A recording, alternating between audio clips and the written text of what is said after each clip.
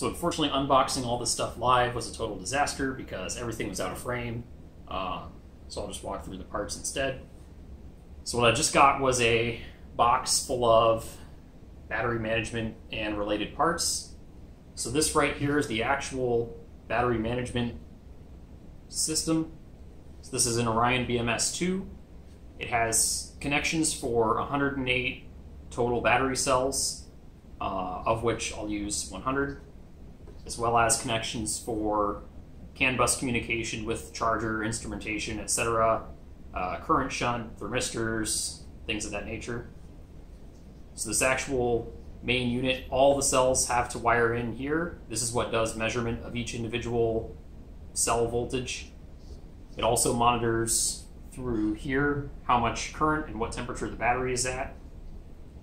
And then using that information, it then talks through its CAN bus to tell the charger what needs to go on to charge the battery safely.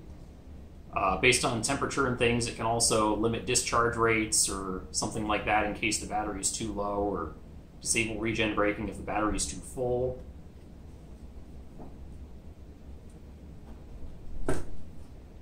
So I also have here wiring harnesses. So there's 3 36-cell wiring harnesses where each one connects to a group of cells. I've got 3 boxes of that. I've also got in this box the wiring harness where CAN bus and 12-volt power and things like that come into the BMS. And that's how it talks to the charger, which I'll be getting eventually, as well as how I can query it for battery status. It also talks to the charge port so that the service equipment knows that there's an actual vehicle connected, and then they can talk about how much current the vehicle can draw from the actual charger. So in here I have a USB to CAN bus adapter. This is what I'll be using to program the BMS to tell it what kind of battery I have and what sort of limits it has to set. And then to enforce those limits, I have here 3 GB200 gigavac contactors. So these are just big relays that take 12-volt outputs from the battery management system and the other shut-off switches and safety switches and such, and will turn the pack voltage on and off. So I need one for pack voltage, one for the actual motor, because the motor needs to pre-charge before you can actually apply full power to it, so it has to have another relay to do that sequencing, and then another for running some of the high voltage HVAC components.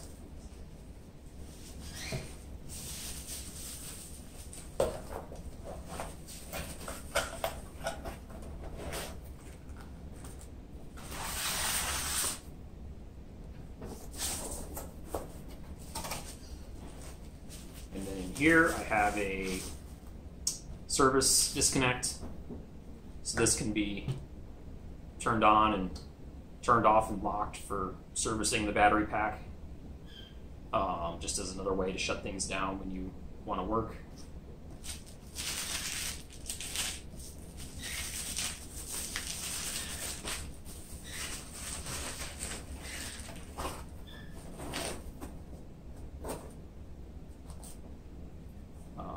This is another contact. So this box has the accessory fuses. So these will power stuff like the AC compressor, the battery charger, the DC-DC converter. And they come in these cool flip-out holder things that keep it insulated when you're changing these fuses.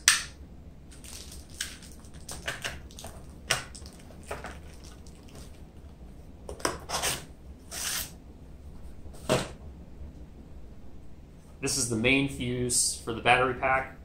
So this is a 630 amp, 700 volt fuse, which I believe is straight out of a Tesla. I'm not sure what I'm going to do with this housing and how to connect it, but I'll work something out. So this will sit somewhere in the middle of the pack, and we'll carry the full pack current and then blow if we're pulling too much. It's 630 amp, which is a little below the motor rating, but should be high enough that it'll be fine for the short duration full torque surges. This is the same fuse that Tesla uses on similar vehicles. So it shouldn't blow, which is a pretty catastrophic event if it does when you're really pushing the gas.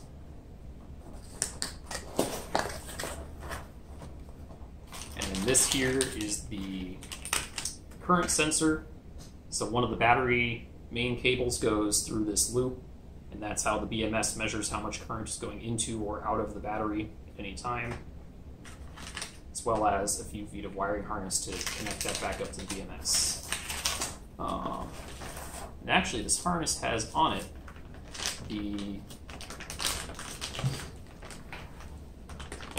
these ends are actually the thermistors for measuring the battery pack temperature. So embedding these in the battery pack will let it know if it's getting too hot or too cold for a good operation.